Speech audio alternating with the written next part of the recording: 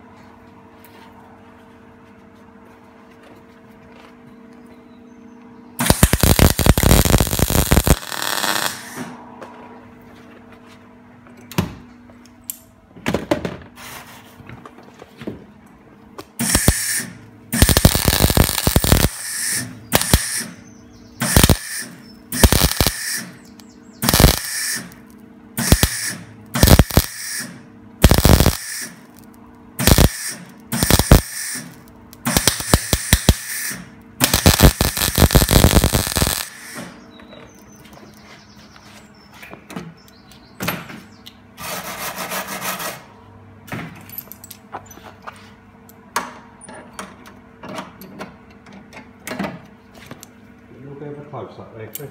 Go for it, mate.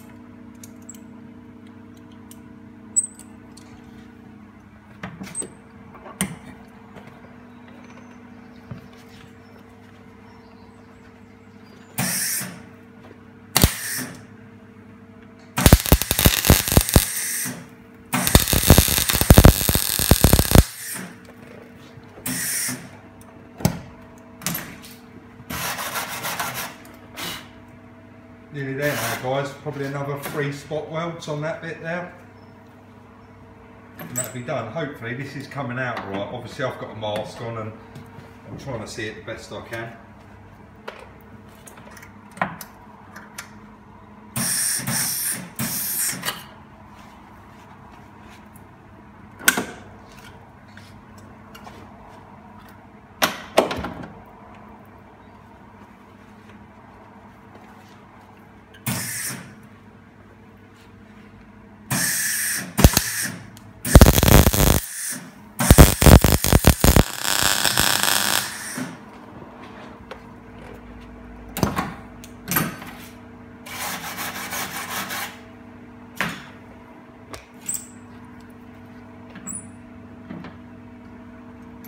Come at a different angle there.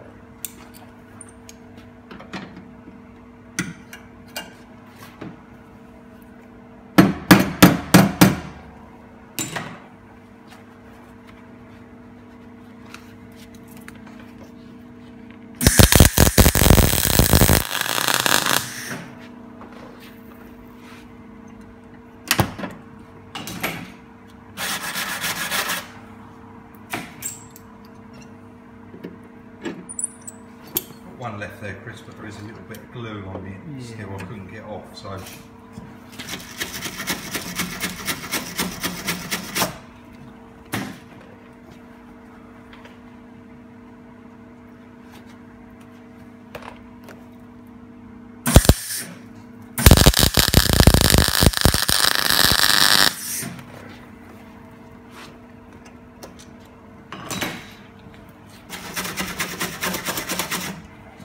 that's that quarter light window. Spot weld's all done. So we have to run. Oh, we've got one screw in there we need to take out and do that one there at the end, but that's it. Very, very nice.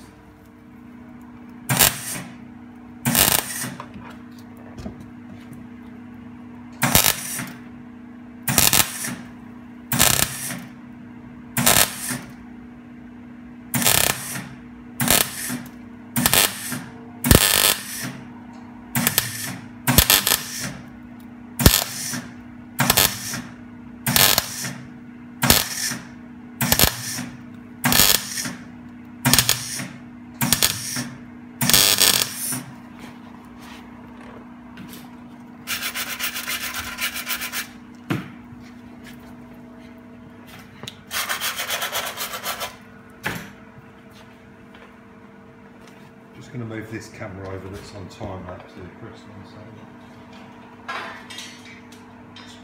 Keep standing right in front of it, that's all.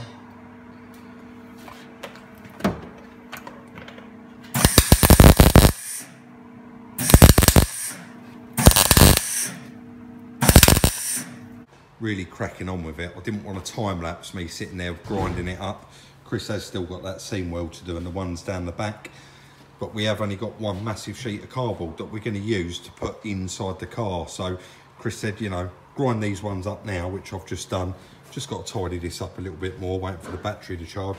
All these ones are all run down and that one there's run down. So once the battery's charged on the grinder, I can finish those off and then we're done there. We can use this bit of cardboard, put it in the back, and then we can go around here because we don't want all the sparks splashing and getting inside the car because I didn't remove the back seat in the end. So that is the plan so far, and we seem to be moving on with it really, really quickly, and it's all getting done. So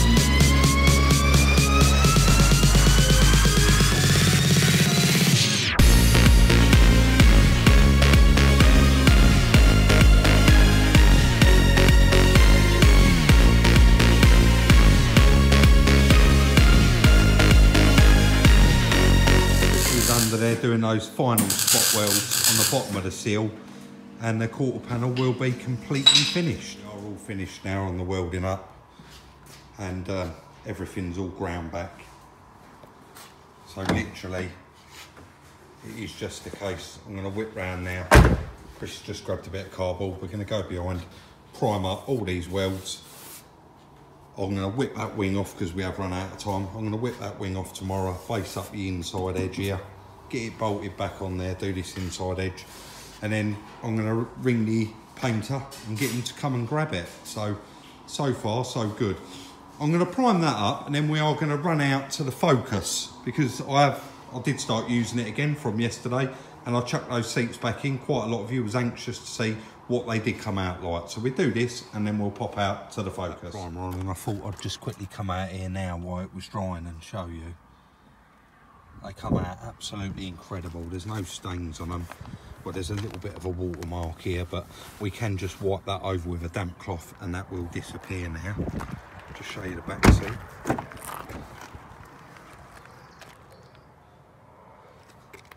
Again, it has got some watermarks on it, but obviously I didn't jet wash down this side edge of it, and you can really see the difference, but it just looks so much better, and that horrible smell that it had is completely gone now.